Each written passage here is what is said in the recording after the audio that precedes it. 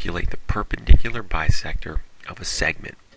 This is a free video tutorial that you can find at mathwarehouse.com/pb for perpendicular bisector.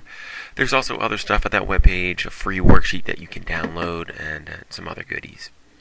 The goal of this tutorial is to be able to answer a question like that on the screen. Write the equation of the perpendicular bisector that goes through the line segment with endpoints 2, 1, and 6, -3. Now, before we try to answer some questions on perpendicular bisector, let's talk about what a perpendicular bisector actually is.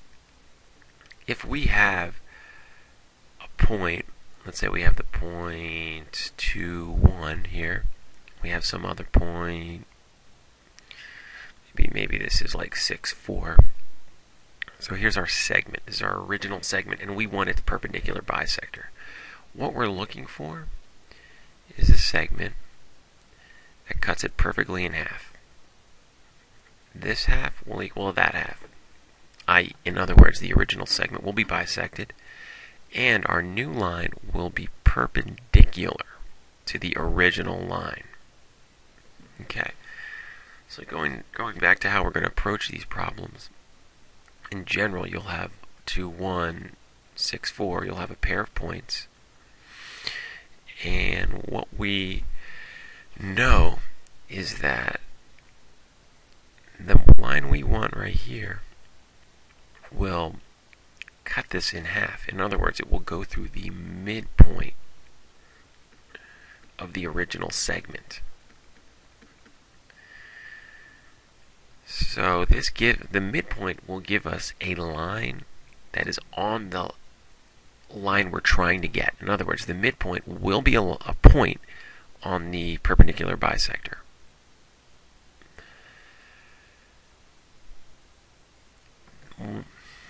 What else do we need to calculate the equation of a line? Remember, we're going to be looking for y equals mx plus b. Alright, well, we have a point on that line. We have the midpoint. We're also going to need the slope to be able to get the full equation. So what else do we know about the lines that we're trying to find? We know it is perpendicular to the original segment. So its slope will be the negative reciprocal of the original equation slope. So there is how we will get the m. So this is going to be the general approach that we're going to take. We will be able to find the slope by taking the negative reciprocal of the original equation slope, and we'll be able to find a point on that line by finding the midpoint of the original line. With the slope and a point, we'll be able to calculate the perpendicular bisector's equation. We'll be able to write the equation. So let's try a specific problem. Let's find the perpendicular bisector of this segment here. So the first thing that we should do is calculate the original slope. So let's do the change in y over change in x. 1 minus -3 over 2 minus 6. Right, this is the top will just be 1 plus 3 or 4, and the bottom will be 2 minus 6 or -4. So our original slope is -1. Right, this is the slope of the actual segment.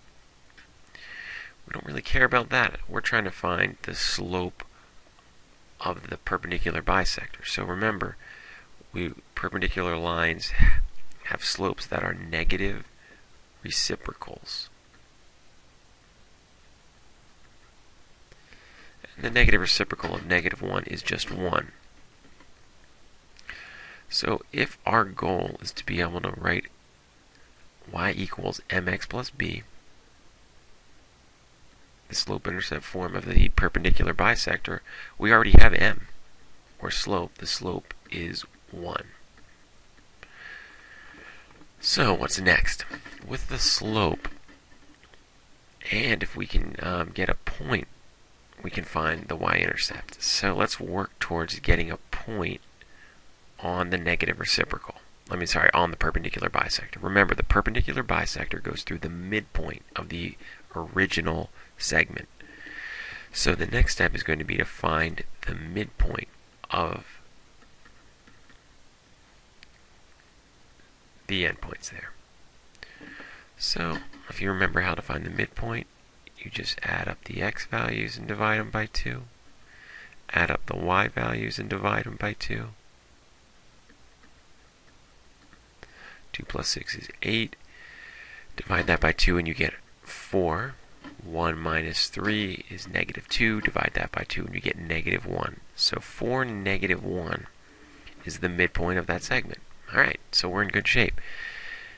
We have a point on our new line and we have its slope. So we can now substitute, oh sorry, the slope is actually 1. We can substitute this x and y into this equation to solve for b. So you get negative 1 equals 1 times 4 plus b. Negative 1 equals 4 plus b. Subtract 4 from both sides, right? b equals negative 5. So here's our b.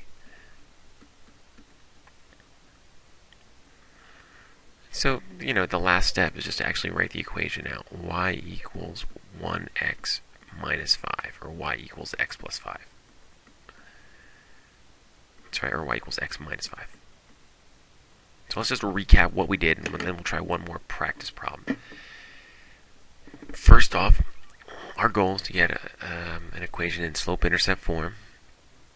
And to do that, we need the slope and the y-intercept. So the slope is pretty easy. Calculate the slope of the original segment.